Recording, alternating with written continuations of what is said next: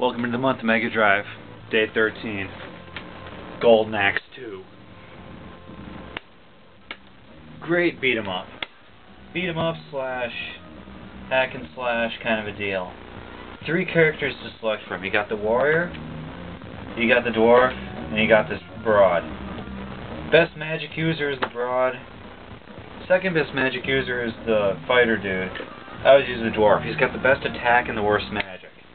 This was the sequel to the arcade smash Golden Axe, but there was no arcade version of Golden Axe 2. Controls are fairly simple, but I never pulled off the dash on a control pad. To dash, you press the direction twice. Boom, headbutt.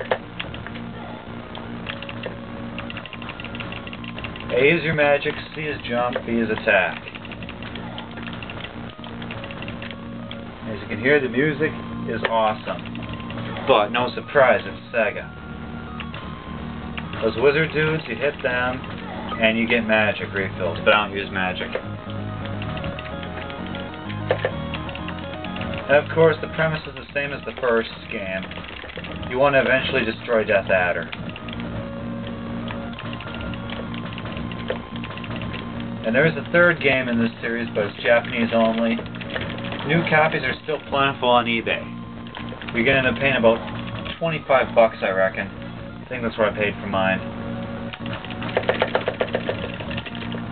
And you want to watch out for the Hong Kong version. And you can get on these lizards and shit. There's one that breathes fire. And you won't actually yourself take damage when you're on the lizards. Just the lizard will take damage. It doesn't have an actual health meter. And I don't really care if I have the lizard anyway. Boom. And it stays this whole fantasy scene. There's a little bonus stage in between stages where you can pick up health and magic. It gets really tough near the end. Great co-op game.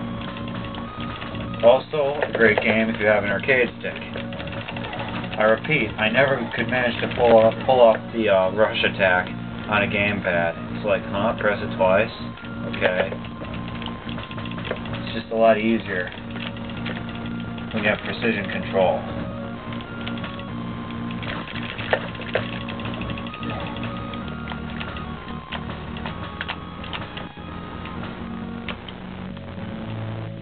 And that's a demonstration of face level magic.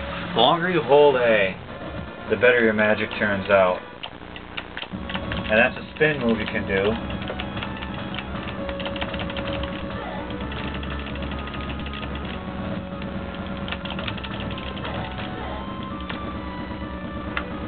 And there I just used level 3 magic. That was level 3 magic. See, with his attacks, the longer you hold it, the bigger his boulders get. Boo.